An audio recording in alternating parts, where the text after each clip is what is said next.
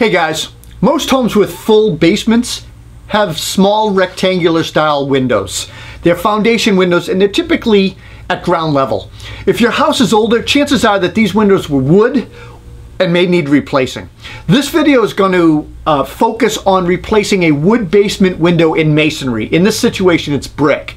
We will be using replacement window units without nailing fins because we're going to embed it into the brick with mortar. I want to note though, if you have a wood frame built around your window, maybe you've got bigger windows or some framing, you need to order a window with nailing fins. Replacing a basement window is pretty straightforward.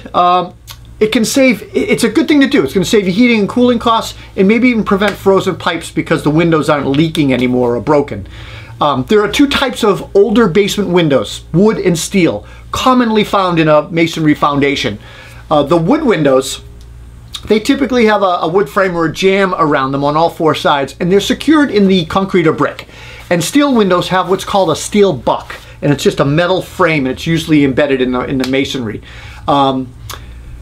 See that in concrete foundations a lot, and concrete block. So when measuring for a new window, consider whether you're removing the wood window or the metal frame, or it's staying in place. But for wood windows, I think it's best just get rid of it all. Take all the wood out, the jamb, everything.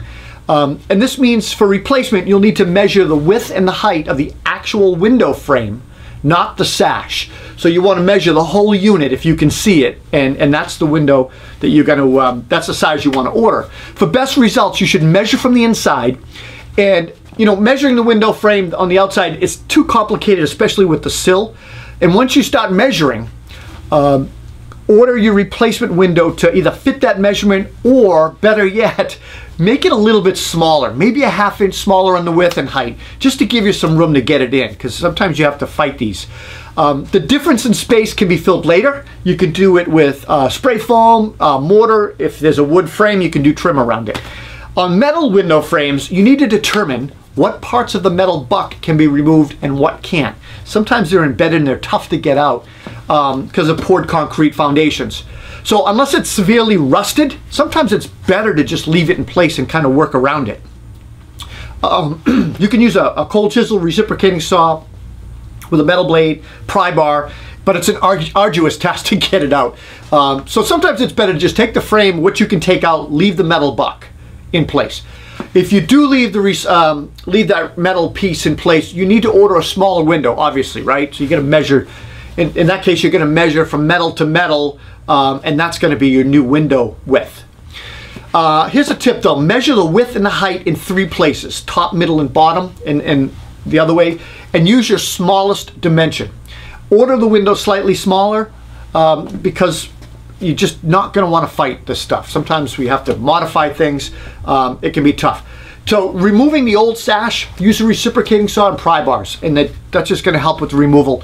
Once the window is removed, you want to clean up and inspect the rough opening in the concrete or brick opening. Make any necessary masonry repairs as needed to the opening. That's the time to do it. And be prepared to make modifications to the rough opening of the new window too. You might need to take off a little bit or add something. Sometimes there's a ridge of concrete that was under the wood or metal frames.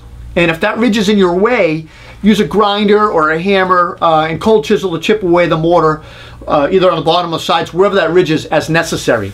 Other times, modifying the window slightly may work in getting a perfect fit. And I had to do that with a multi-tool. Just cut off and modify the PVC around the one side of the window to just gain an extra 1/8 of an inch or something. And sometimes, guys, that's a lot easier to do than tearing out masonry. Let's talk about actually installing the window. So you want to remove the sash, the screen from the new window so you can access the screw holes, right? You're going to center your window into the opening, and what I do is I hold it up tight to the wood house mud sill, the foundation sill. I'm going to pre-drill some holes, and I'm going to secure that window up into that mud sill with galvanized or stainless steel screws. If attaching to masonry, you're going to want to use a hammer drill and secure it. Secure the window in place by installing double-threaded concrete screws along the sides or top of the window, whichever applicable. Once the window is centered, you should have a slight gap on the sides and bottom if you measured right. And maybe you might want to flush that window, keep it flush with the foundation. You might want to even just keep it in a little bit. Depending on the size of the gap you have, fill any large gaps between the window and the masonry foundation with any one of the following. So if it's a really large gap, maybe you use mortar, brick, or stone, whatever, depends on what your foundation material is, and close in that space. Close it in until you have a half of an inch gap all the way around, or even a quarter inch would work.